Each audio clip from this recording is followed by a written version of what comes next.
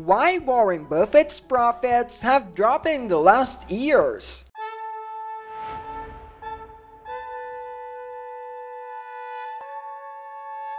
Buffett's glorious returns. Warren Buffett is one of the best inventors of all time, boasting an average annual rate of return of 20.5% since 1965. However, over the past decade, his company, Berkshire Hathaway, has lagged slightly behind the S&P 500 index. More importantly, in early 2019, Warren Buffett revealed that he had hard times in trying to beat the S&P 500. So what happened to the Omaha Oracle? Before we start, we should mention that just because Warren Buffett has been struggling to beat the market doesn't mean he's doing badly at all. Over the past 10 years, Berkshire Hathaway has produced a solid 11.08% annual return, while the S&P 500 has returned 11.379% without reinvested dividends and 13.537% with reinvested dividends. So, while Warren Buffett lagged behind in the S&P 500, he didn't necessarily perform poorly. That said, the fact is, Warren Buffett's returns over the past 10 years are only a fraction of what they used to be. So let's take a look at some of the factors driving this, starting with the size of Berkshire Hathaway. Berkshire Hathaway size. Berkshire Hathaway is currently the 12th largest company in the world, with a market value of $543 billion.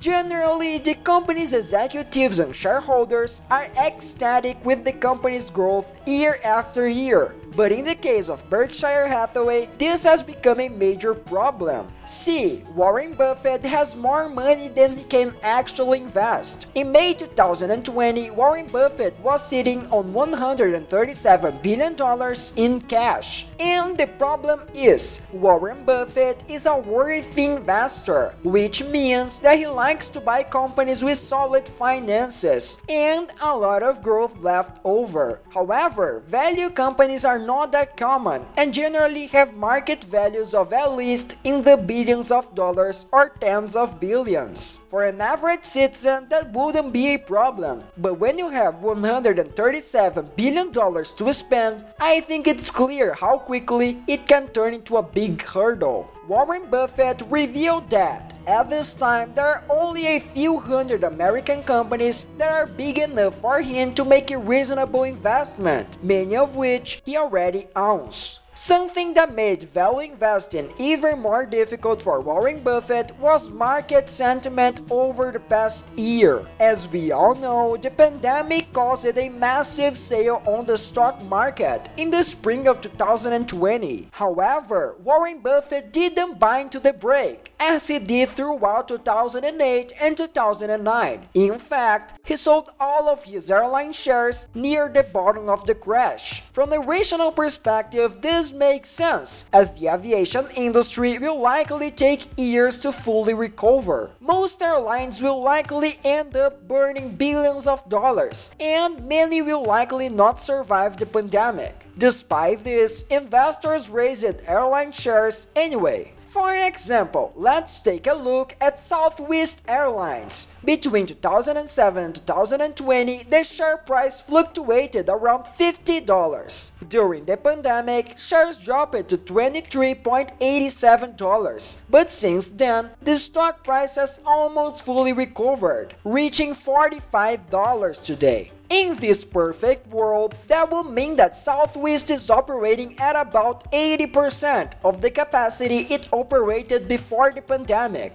In fact, in the third quarter of 2020, Southwest lost $1.2 billion, indicating that is far from fully recovering at this time. Unlike the 2008 crash, stock investing is much more accessible to the average citizen, especially with the increase in investment applications. As a result, many investments of potential value were tendered before the respective company actually started making a turnaround. making it nearly impossible to find real value investments in the market. In addition to struggling to find where to put his money, Warren Buffett has also been outperformed by another segment of the market, which are growth stocks. Stocks growth. In the last decade, investors have migrated to companies with enormous future potential, even if they are overvalued on paper. For example, one of the most popular investments in growth companies was, of course, Amazon. On paper, Amazon did not have the highest profit margins. To be honest, they had terrible profit margins, and Amazon Web Services increased its retail deficit over the decade. However, Amazon has seen tremendous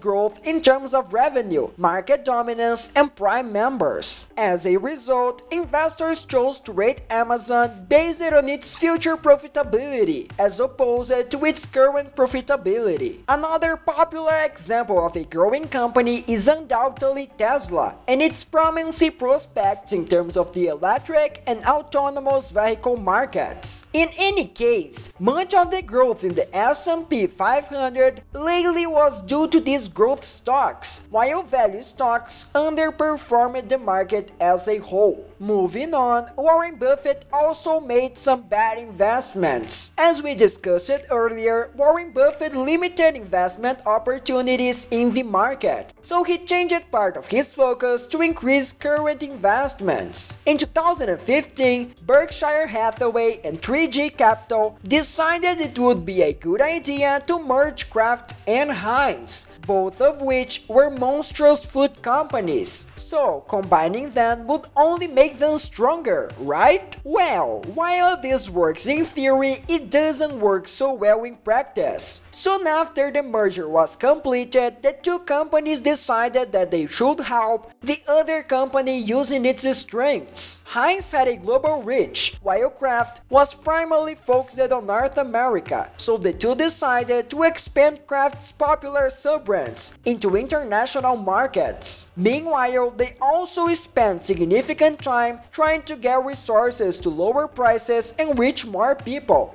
However, the focus on international expansion and cost reduction caused the mega company to lose sight of the main market trends, such as the trend towards healthier foods. This loss of focus, along with some poor management decisions, has caused Kraft Heinz shares to drop to $30, which is just a third of where the shares were just a few years ago. Clearly, even the best inventors have their fair share of losses, despite decades of experience. And that brings me to Berkshire Hathaway's next big deficit, which is long history of investing. Increasing diversity. Warren Buffett has led Berkshire Hathaway since 1965, and over the many decades, its diversity has grown slowly but steadily. Diversity is great when you're looking to build a secure investment portfolio, but at the same time, diversity greatly hinders the investment portfolio's growth rate. Risk and reward are directly linked when it comes to investments. As a result, it is not surprising that the reward has slowly diminished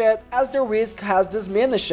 Now, Berkshire holdings aren't as diverse as the S&P 500, but they still hold up somewhat. As of September 2020, Berkshire Hathaway had 49 different stakes. They continue to hold significantly more capital in companies where they have higher conviction, such as Apple, Bank of America, and Coca-Cola. However, it does not take much diversification to significantly limit growth rates. Take Apple, for example. Berkshire Hathaway holds a colossal $137 billion worth of Apple shares, which represent about half of its portfolio. In 2020, Apple shares rose a massive 70% total. If the entire portfolio were just Apple stocks, which is not a good idea, then your portfolio would also rise to 70%. But what if only 50% of your portfolio were Apple stocks, and the rest were average stocks that match to the market and return, say 10%? In such a scenario, the overall return on the portfolio over the year would be 40%, which is still a phenomenal return.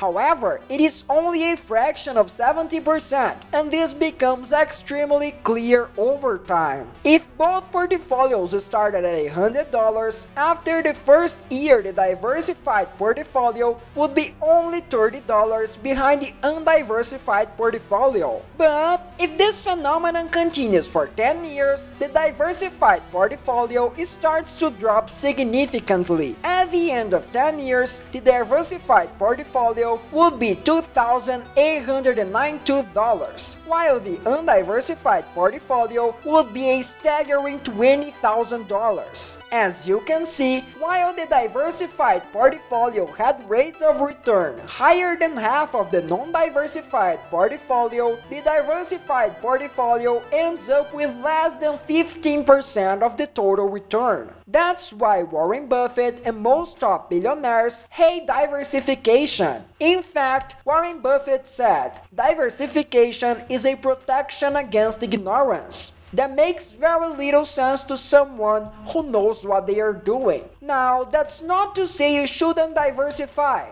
but if you're looking to beat the market, a concentrated portfolio is essential. And while Warren Buffett is well aware of this principle, he hasn't been able to do much about it. He is at a point where he chooses to diversify or keep the money in cash, which is even worse. So, as Berkshire Hathaway grew, Warren Buffett was forced to diversify, which substantially hurt his earnings. Becoming the market. At the end of the day, you haven't figured it out yet. There is a broad theme in all of this, which is that, over time, Berkshire Hathaway has become more or less the market itself. In the early days, when they were small, agile and focused, Berkshire had to enjoy gains of 30%, 40%, and even 50% a year. But as they grew in size, they became too big to effectively invest all of their cash. As a result, they were forced to diversify their portfolio and settle for smaller earnings.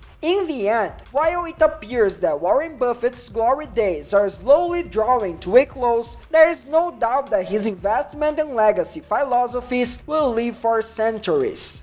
What do you think is the main reason for Berkshire Hathaway's declining returns? Please share your opinion with us in the comments below. That's all for today, fellas. I hope you enjoyed this video. Please subscribe to our channel, leave your like and share with your friends. Thanks for watching and see you in the next video. Bye bye.